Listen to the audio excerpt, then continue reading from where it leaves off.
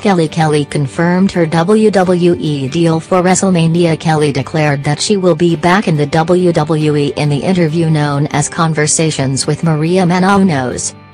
Bengaluru, March 30. Kelly resurfaced on WWE after 4 years on the Las Vegas edition of Monday Night Raw that was on February 13. She was not part of the main show and caught by the camera at the backstage area. She gave a quick interview during the Fallout show stating that she will be back doing Wrestlemania Access. Ever since then, there were several reports that suggested that she would be back in the WWE for one more stint. There was no confirmation regarding the same until the diva, who is also a reality TV star, appeared in an interview with Maria Menounos.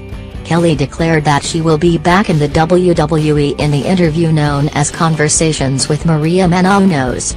She confirmed that she will have some sort of appearance at Wrestlemania. Although she did not reveal in which capacity it will be. She was further asked whether she would be back for wrestling inside the squared circle.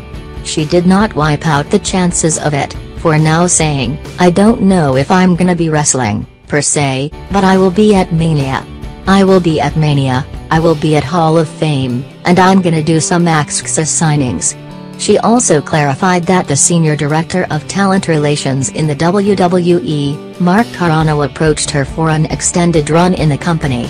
She is considering it and we might get to know about it in details in the near future. I would come back for like a run, a mini run or something. The former Divas champion has also confirmed that she will be inducting a former co-worker of her to the WWE Hall of Fame 2017. This indicates that Beth Phoenix, the only female inductee of WWE's Elite Club, would be introduced by her former co-worker from the Divas division. However, later WWE confirmed that Natalya would do the honor.